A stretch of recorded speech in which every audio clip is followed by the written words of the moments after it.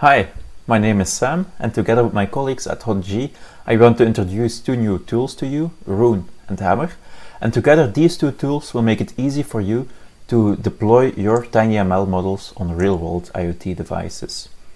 The IoT landscape is very fragmented with a lot of different vendors selling all kinds of devices, and this makes it difficult to deploy your model on multiple devices.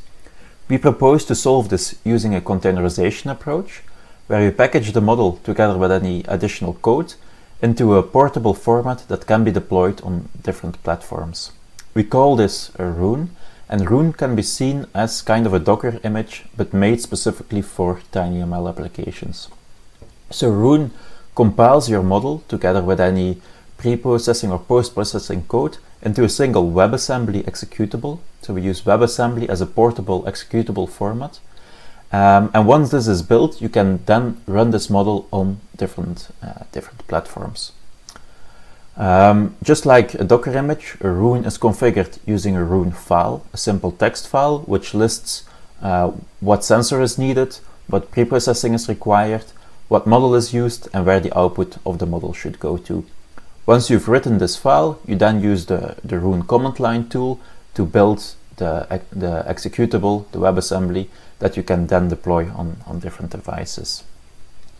On the poster we also show some benchmark results. So we compared the overhead of our model with the execution time of a native application.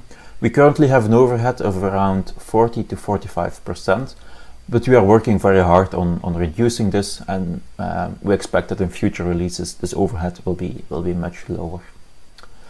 Once you've built a Rune, you can then use our second tool, Hammer, to actually deploy it on a device. So Hammer allows you to send the Rune to a device, but it also allows you to test and to monitor the state and the health of a running model on a certain device.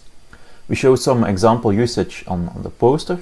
So on the left, we first list what devices are available in the network, and then we use the Hammer tool to send the Rune to the device and to start processing sensor data. Both of these tools are released as open source software, so we really hope to build a community of users and developers to help us extend this software and to really make it easy for you to take your models into production. Thank you very much for your attention. Please feel free to reach out to us if this is interesting to you or if you have any further questions. Thank you very much. You talk about the overhead of Rune. Could you explain what kind of overhead you have measured? Well, I don't know exactly what causes this overhead. There will be, of course, always a little bit of overhead involved with virtualization. But this whole idea of WebAssembly and WebAssembly runtimes is quite new. But I believe that in future we will be able to get almost native performance with. So your overhead mainly is related to the energy, or related to the storage, or related to the computing, execution time, and extra operations that are needed to transform everything into WebAssembly. There's also a small memory overhead.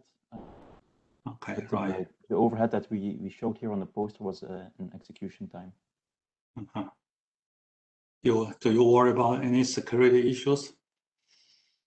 If I deploy to a place which is not intended, how do you know it's going to be safe? Well, you don't actually see that this Rune as a kind of a sandboxed environment. So that has access to the sensors and returns predictions to the rest of the model. So in that case, I think our Rune system can also be used as kind of a more security or better security system than just executing. Actually, it probably will help security, right? Yeah. Yeah. Okay, that's good. Again, just a quick shout out to our sponsors. Bear with me for 1 minute. We have different categories. We have executive sponsors. First one being ARM. Then we have Qualcomm,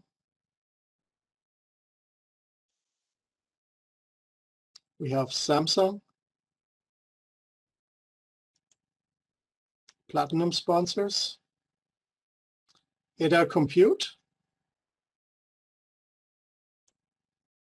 Lattice Semiconductor, Gold sponsors, BrainChip,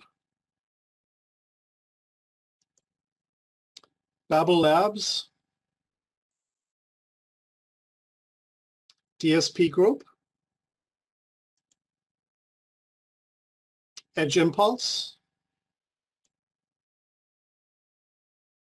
EMSA, Gray Matter Labs, Greenwaves, Hymax, Imagimob, Latent AI, Maxim Integrated,